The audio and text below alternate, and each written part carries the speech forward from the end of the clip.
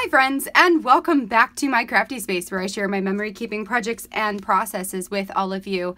My name is Crystal and I am so excited that you are here today. Today I am telling my second Story Kit Crush story using the Home Allie Edwards Story Kit. If you have never heard of Story Kit Crush before, the whole idea is to pick a kit, an older kit from your stash, and to try and crush it or use up the entire kit throughout the course of the month. So today is the second project I am working on, the second story that I am telling using Home. So I only have this kit digitally, so I am going to be taking you guys over to my computer onto Photoshop Creative Cloud to show you how I created all of the little elements that this page is going to have. But before we get there, let me just tell you what this is all about. So I saw this card in the kit that said numbers in this home, counting the stuff of life. It's a 4x6 card, and I thought that that was a really fun story to tell, to like count a bunch of random things in our house and tell the story of those. So that's what I did. Now I did take that original card and I altered it to create a full page with it. So I'm going to have a full page journaling section and a full page photo that goes with it.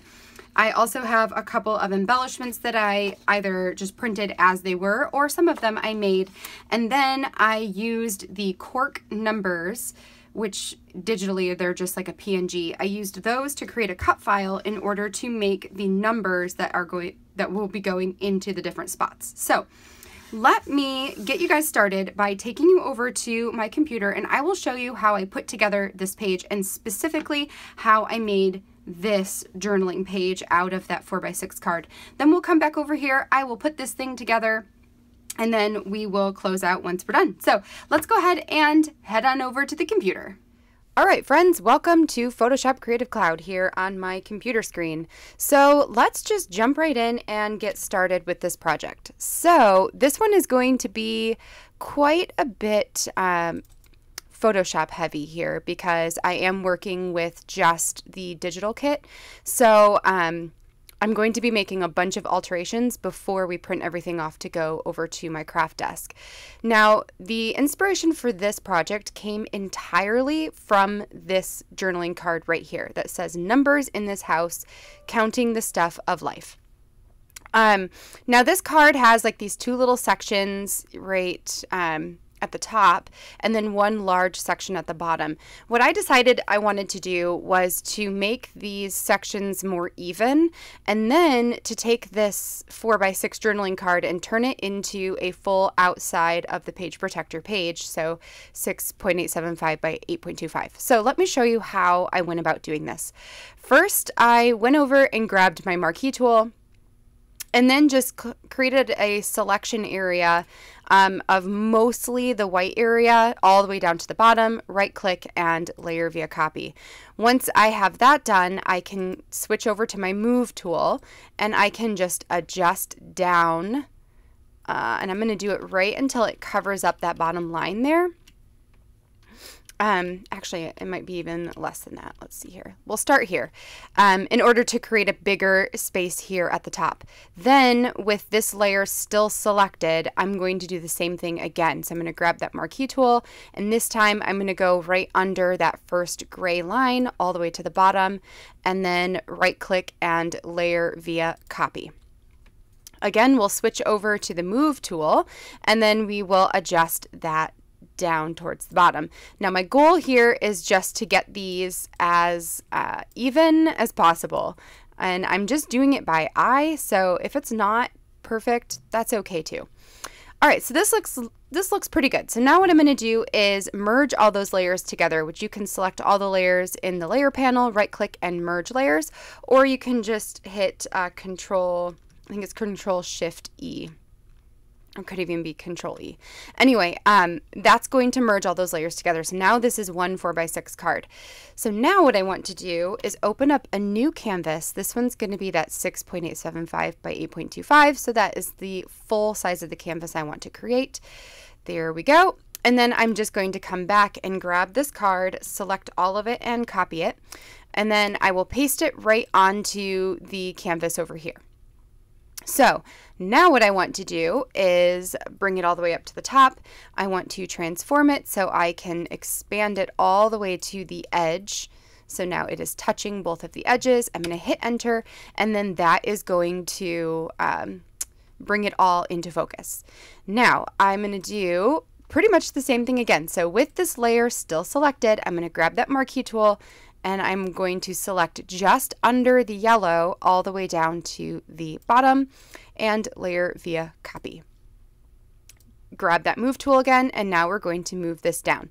So here is the caveat, I suppose, is that I want this to be as even as possible.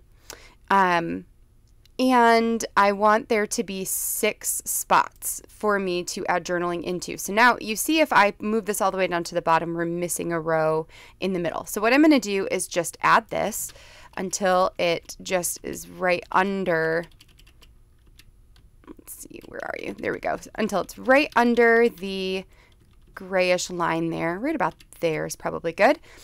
And then I will take that same layer again, and then we're going to create another section from, where do I want to take you? From maybe just above the gray line all the way down to the bottom. I think that will work.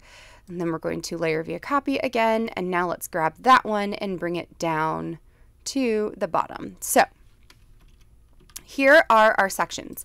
Now you see here, oh, I should move this over actually until it's, what's going on here? Why is that there? You know what? That's okay. That's okay. What we're going to do is just grab a eraser. There's just like this little line over here. I don't know what that's about. So let's pop on here, and we're just going to erase those little sections because I don't want those. There we go. That looks better. Anyway, so now we have this section here at the bottom, and I don't want to just erase it and then have like one section larger than all the others. So what I'm going to do is merge all of these layers together to start. So now we have just one layer. And then all I'm going to do is grab my marquee tool, select each of the sections, layer via copy, switch over to the move tool, and just adjust it down slightly. What's going on here? You know what? Let's not do that. I want to select a larger area. So yeah, I want to select a larger area here all the way to the bottom. Then we're going to layer via copy, and then we'll use the move tool to adjust it down just a bit. And we're going to do that to all of the sections. And every time I'm going to merge it back together. And then we'll do the next one. Switch to the move tool, adjust it down just a little bit. Looks good. Merge together. Let's do it to the next one. And we're just going to keep going until that bottom line is gone. Okay, let's do it to this one.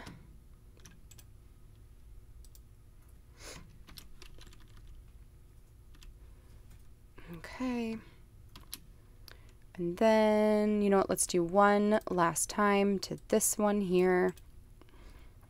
Layer via copy, move, and just down a tiny little bit. Okay. Merge together.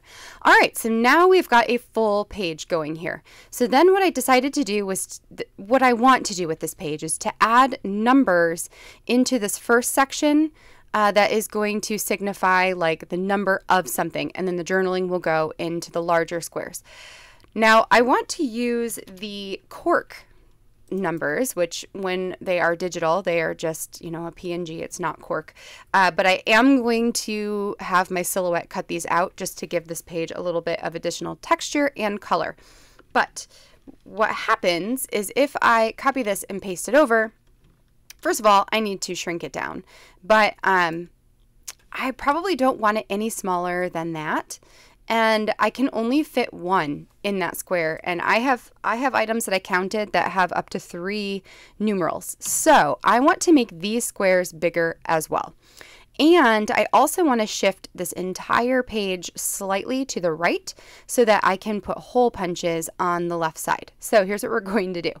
First, we're going to do the same thing that we've been doing all along. We're just going to use that marquee tool, grab, I can actually, let's unselect that.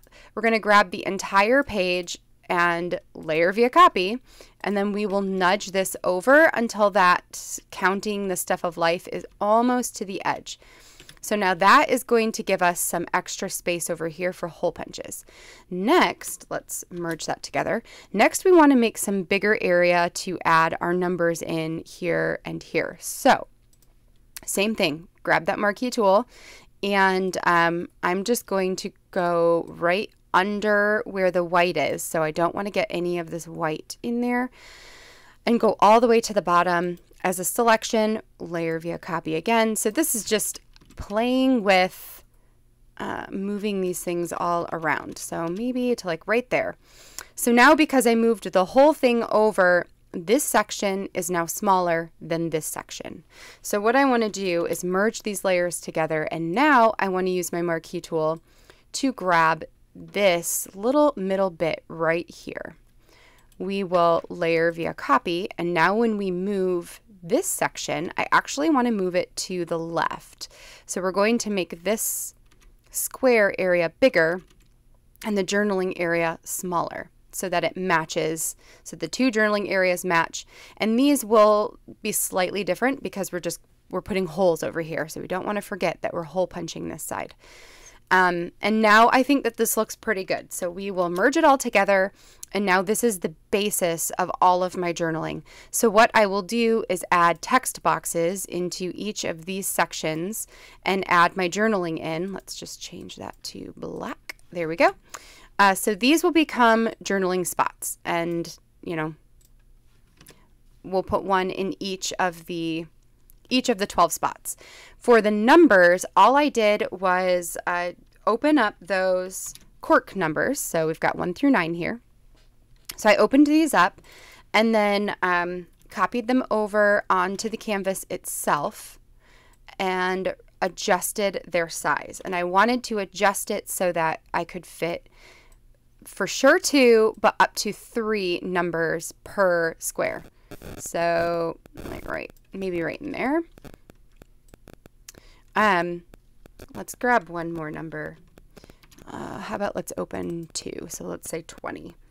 So we will copy this one and paste it over onto here. Once you have one where you want it to be, you can just line up the second one so that it's even with the top. And then when you shrink it down, just shrink the bottom up to the bottom. So now I know that these 2 items are the same size.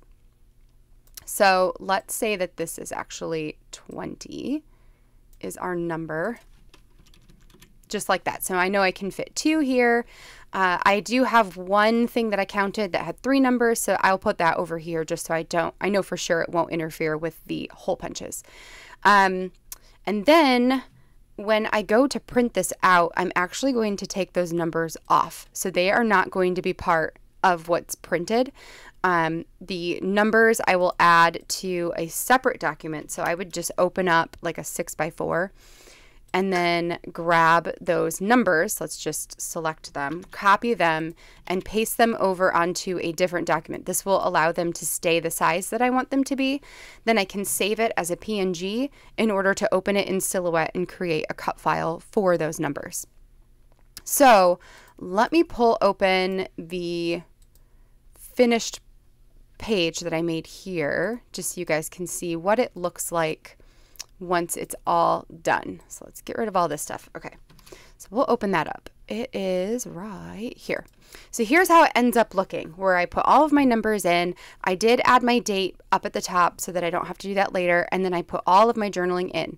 So then when I go to print it, what I am going to be printing is only going to be this right here. So no numbers.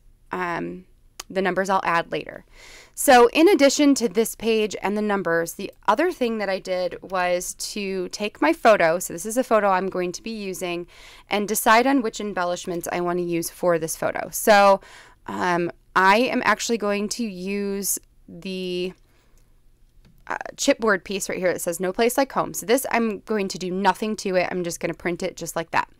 Then I also opened up the it says "Life Happens" here, and it's this gray color, but I decided I wanted it to be blue.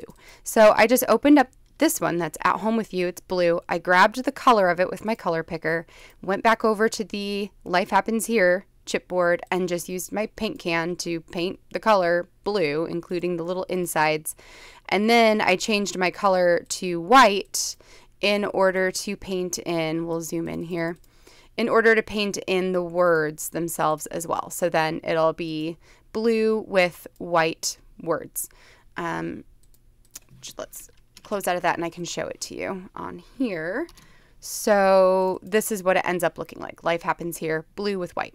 And then I also really liked this sentiment on this journaling card. It says, feels like home. So what I decided to do was to create a circle with it. I just went to my shapes, grabbed the ellipse tool, and then single clicked in the middle. This brings up a menu that lets me type in exactly what I want it to be. So I said 2 inches by 2 inches. That's going to create my outline. I will have the middle, or I'm going to fill it with white, just like that. And then I can move this right on top of the feelings, feels like home. Over on the layers panel, I'm going to unlock the background so that I can move it on top of the ellipse. And then I will create a clipping mask so that it fits right inside of that circle. And I also don't want there to be, let's go to the ellipse. I don't want there to be an outline. Perfect. There we go. So now there's no outline, feels like home, looks good. And what I will do is merge these together and save it just like that so I can print this separately and it's just a circle that I can punch out and use as an embellishment later. So I think that that is going to cover all of the bits and pieces that will create my spread. I do have an idea of what it's going to look like, just like this. So I've got the embellishments down in the lower left corner. And then those numbers I'm going to cut out of various color cardstock just to give it some additional like colorful brightness. And then, some additional texture as well. So I'm going to go ahead and get these things printed out and cut out, and then I will meet you guys over at the craft table to actually assemble this project and get it in the books. So now that we have the computer portion out of the way, that was the more complicated part of this spread. The actual assembling this spread together is really easy and comes together pretty quickly. So what I'm going to do is get everything trimmed out. I just use my Fiskars trimmer to get all the picture and the background. And then I will fussy cut out the 2 triangles. And then I have a punch there, a 2-inch punch, circle punch, that I can use to cut out the circle portion. That just makes that part really easy to just have the punch for it. And then once I have all those bits and pieces trimmed out, I will start adhering down the numbers onto my journaling section. Now you can see them in that little tray there that I've got pink and blue and orange. So when I used my silhouette to cut those out, I just picked coordinating cardstock that matched the embellishments that I had printed out. So they match that. And so it just kind of reflects the same colors on both of the pages. If you would like to know how to cut these numbers out for like using a silhouette, I did this on the last home project as well. I'll link that one up at the eye for you guys.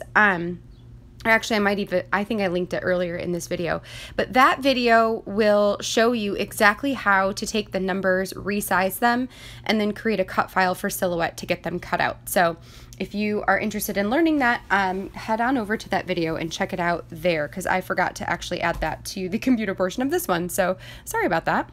Then I am going to take those chipboard pieces and add them to some recycled box material in order to give them a little bit of dimension, make them feel a little bit more like real chipboard, and I will add those onto the picture. While I'm doing that here, let me just tell you the things that I counted, just so you guys can have some fun ideas of things that you can count. So on my numbers in this house page, I said that we have 5 beings equals 1 family because we have 4 people and 1 cat. I said we have 46 pairs of shoes, 10 fuzzy blankets, 54 board games, 8 permanent carpet stains, 1 TV, 52 stuffed animals, 37 scrapbooks, 9 different types of beer in the fridge, 112 children's books, 35 places to sit, and 21 pieces of kids' artwork displayed. So I literally just sat down and thought about like things that are very much a part of our life right now. So that's where like artwork and kids' books and scrapbooks and beer and like the things that are a huge part of our life right now. And I thought it would be super fun to go count those things. And then also some other random things like shoes and fuzzy blankets. So those are just things that we have a lot of them. So I thought it would be fun and quirky to go count them all. Definitely a fun exercise, and I was actually really surprised how many kids' books we had. I did not expect to be in the triple digits for that, but here we are. So anyway, I am just getting those chipboard pieces adhered down. I put this circle one where it interacts with the pages or interacts with the edges of the page, which I really like to do, especially with circles. I like them to hang off the edge a little bit and just trim a piece off. And then that is really going to complete the spread. So I will pull it back over and then we will slow down and close you guys out. All right, you guys, that finishes this spread. This looks super cool. I love the way that this turned out and having all of the colors over here and all of the colors over here, and it's just full of color. Love it, and love all these little like micro stories. That was really fun to tell, and definitely something I would recommend to just like make a list of totally random things and then go count them in your house and tell the story of why you have so many of those things. Or why you don't have a lot of those things, you know, whatever it is. Anyway, I hope that you guys enjoyed this process video. If you did, make sure to give this video a thumbs up down below and hit that subscribe button so you can see all of my future crafty videos. I will be back this weekend with another process video for the Traveler's Notebook I've been working on, and then I will be back again next Friday with another story kit crush project using the home kit. So I hope you guys will join back in then. If you are crushing this kit, make sure to leave me a comment down below letting me know so I can follow along with the projects that you are creating as well. And yeah, until next time, I hope you guys have a fantastic weekend, and I will catch you all in the next video. Bye now.